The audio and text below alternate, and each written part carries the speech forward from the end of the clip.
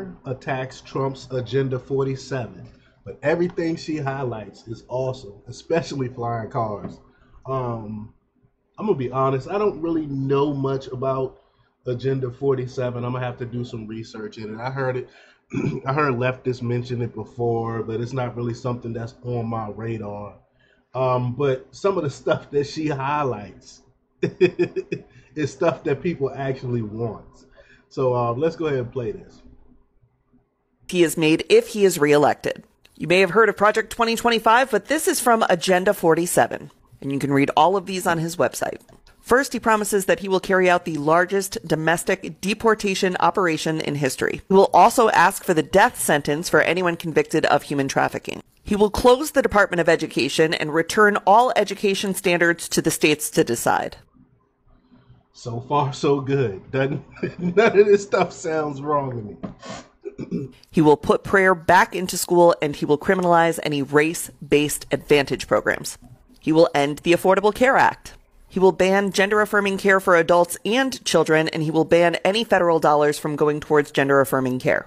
Which, again, I have no issue. All these things are things that we want, and they're upset about it. Means anyone with government-provided health care will no longer be able to access gender-affirming care except for Viagra and Cialis. Those will still be available.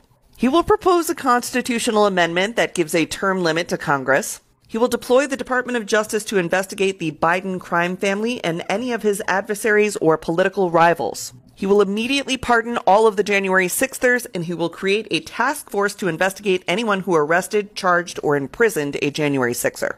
He will increase the penalties for underage criminal offenders, strengthen immunity for police officers, and deploy the National Guard to patrol woke cities. On day one, he will reassess our participation in NATO and says that every European country needs to pay the United States for protection. He will also restore the wonderful travel ban for Muslims coming to America. He will build freedom cities. This is 10 new cities built on federal land. He will award them to areas with the best development proposals, and he will prioritize moving young families to these freedom cities. He will kill all e-vehicles and e-vehicle legislation, seeking to replace that with the development of a flying car. He believes that we could create a car that vertically takes off.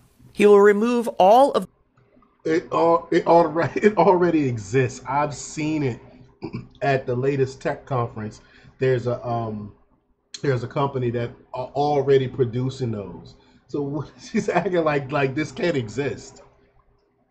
Of the limits on American natural gas exports and drill baby drill for oil domestically. He will impose a tariff of up to 60% on Chinese imports. He will extend the 2017 tax cuts and drop the corporate tax rate from 21% to 15%. He will push Congress to pass legislation that would give every American the right to concealed carry anywhere at any time. And he will... Ooh, I know they hate that. People be able to defend themselves. And these are all things that majority of Americans want, and leftists can't stand it. Revoke any gun restrictions or legislation that seeks to inhibit people's ability to own guns that's been passed in the last several years. He will demand that Europe pay back all the money we gave Ukraine, and then he will use all of that money to recruit for the American military. And he will take billions and billions of dollars from private university endowments by taxing, fining, and suing the universities. He specifically names Harvard in this one. And then he will use that money to create the American Academy.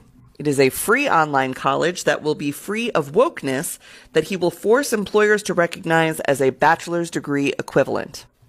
So that's Agenda 47.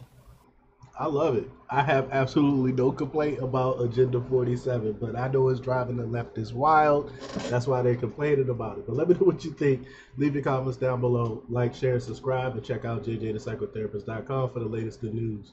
Until next time, peace.